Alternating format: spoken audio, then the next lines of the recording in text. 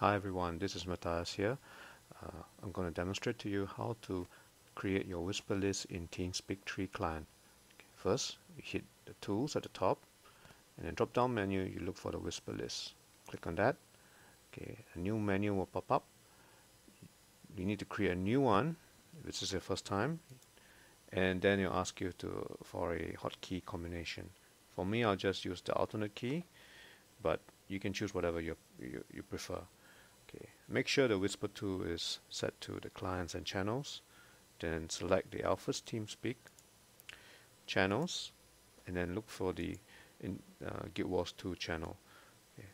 This is very important because you will only be communicating with the people or the players within the Guild Wars 2 channel, okay, and not with the other channels here. So that's it, and you're good to go. So if we wanted to test it out, we can create our own sub channel.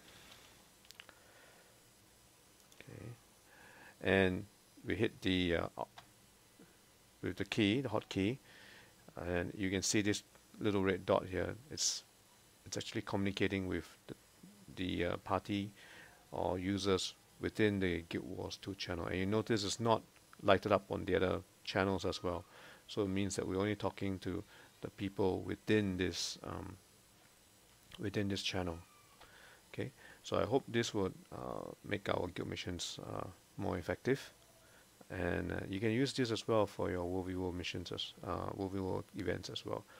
And if you want to create something similar for the other channels, you can do so, but you probably would need to change the whisper list a bit.